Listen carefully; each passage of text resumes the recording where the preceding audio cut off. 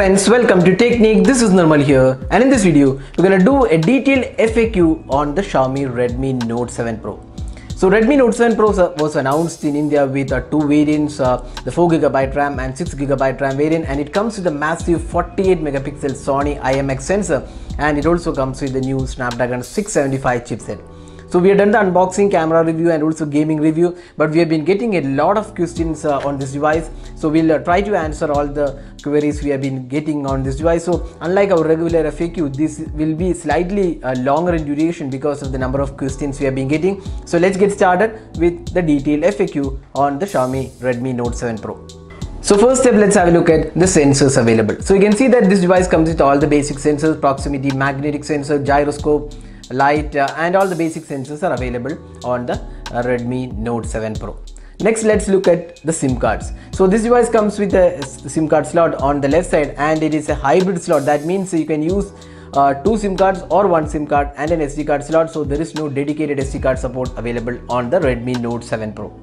Now talking about the Gorilla Glass. So the phone comes with Gorilla Glass protection on the back panel as well as on the front panel, because it's having glass finishing on the back as well as front. So Gorilla Glass 5 is supported on both the front and the back. So there is adequate protection on this device. Now talking about the display. This phone comes with an LTPS LCD panel, and it's one of the best we have seen in this price segment. You can see that the viewing angles are great, the touch response feels very smooth, and the colors are also really good. So overall we feel the display quality is definitely good, and it also comes with a dot notch, that's a very small notch on the top. So overall the display quality feels very good on the Redmi Note 7 Pro. Now moving on to the voltage support. This device comes with dual SIM cards, as I said before, and there is a dual voltage support as well, so you can use two Jio SIM cards at the same time. Now storage variants.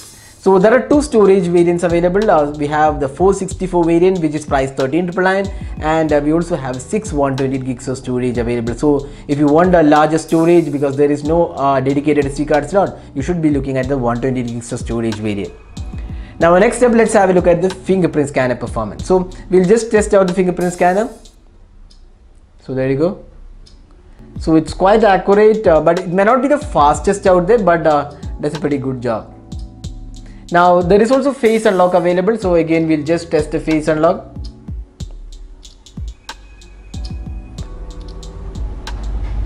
So there you go, that's the face unlock on the Redmi Note 7 Pro.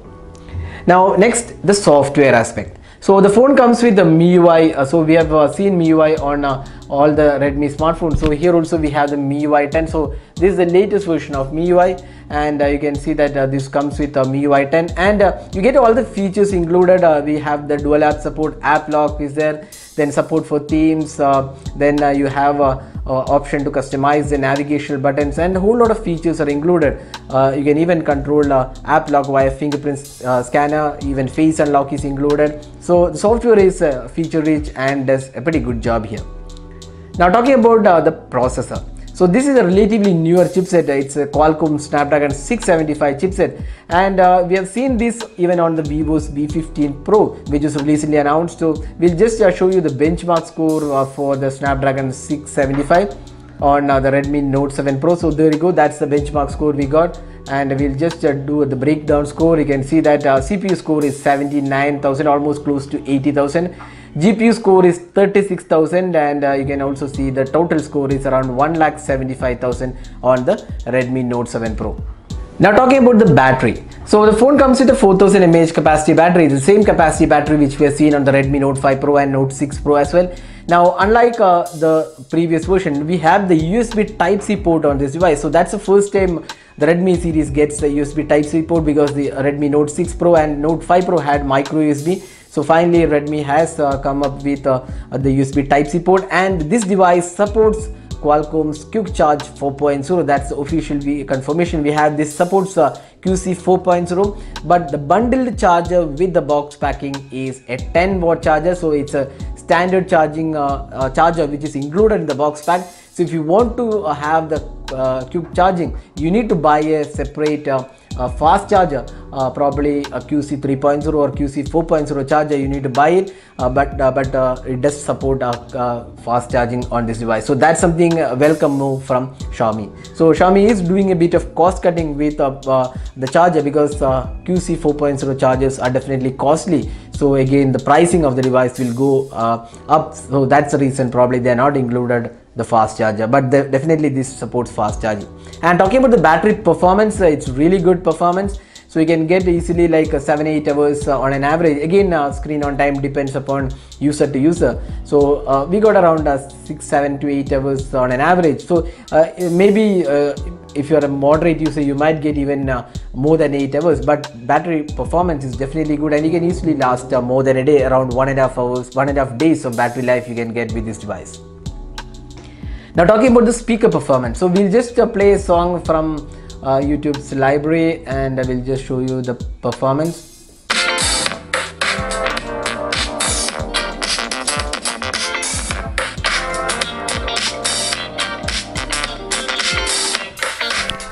So you can see that the speakers are loud enough and does pretty good job here. Now next, let's have a look at the LED notification. That's one query we have been getting from a lot of viewers. So you can see that when I connect a charger, you can see that at the bottom you can see this is the LED notification available just below the to the side of the USB, the USB Type-C port. So that's the LED notification available on the Redmi Note 7 Pro. Now talking about the USB OTG functionality, so this device does come with OTG support. So all the Xiaomi smartphones do come with OTG support. Now another feature which Xiaomi smartphones do have is the IR blaster. So even this device has an IR blaster on the top, so that's also supported. Now another question is whether this device has camera to API feature enabled, which means can you install Google Cam or the Gcam app on this device. So we have tested this, and you can see this is the Gcam app we have installed on this device without any sort of modification. So camera to API is available on this device. So you can see that all the modes are supported on this device. The night mode, the night vision is also available. So if you have the Gcam APK available, you can directly install this on this device without any sort of modification. So Google camera is supported on the Redmi Note 7 Pro. Now another question we've been getting is whether this device has wideband L1 support. So we can just see here. So we just install the app. You can see that the wideband L1 support is available on the Redmi Note 7 Pro. Talking about the cameras, so this device comes with a 48 megapixel sensor. It's a Sony IMX sensor. We have done a detailed camera review of this device. So in case you're not checked out the camera review, you can just have a look. We have mentioned how the camera performance is. So it's the Sony IMX sensor, and it's a 13 megapixel sensor on the front panel for selfies. Now this device does come with 4K support. There is electronic image stabilization offered. 1080p resolution is offered at 60 and 30 fps, while 4K is supported at 30 fps, and EIS is available only for 1080p resolution at 30 fps, and there is also support for slow motion. Now there is also a dedicated 48 megapixel mode. You can see that if you go to settings, you can see the 48 megapixel mode, which can take photos in 48 megapixel resolution. You can even toggle this option from the settings here. You can see that if you go to the Pro mode, there also you can see the option to toggle the 48 megapixel shooter. So that's the camera on the Redmi Note 7 Pro. In case you want to have a look at the camera samples, we have uploaded the dedicated camera review as well. So now talking about the pricing and options, so this comes with two variants: 4GB RAM, 64GB storage, priced at 13,999, and 6GB RAM and 120GB of storage, priced at 16,999. So these are the two variants available for the Redmi Note 7 Pro. So those are the FAQs on the Redmi Note 7 Pro. See, if you have any other questions, you can just drop a comment and we'll be glad to help you out with your questions. So this device definitely looks like a promising device in this price segment, and it's definitely a game changer for Xiaomi in India. So that's all guys, hope you enjoyed watching this video. Do hit that like button and also hit the red subscribe button for more videos. This is Number signing off. Thanks for watching. Have a great day.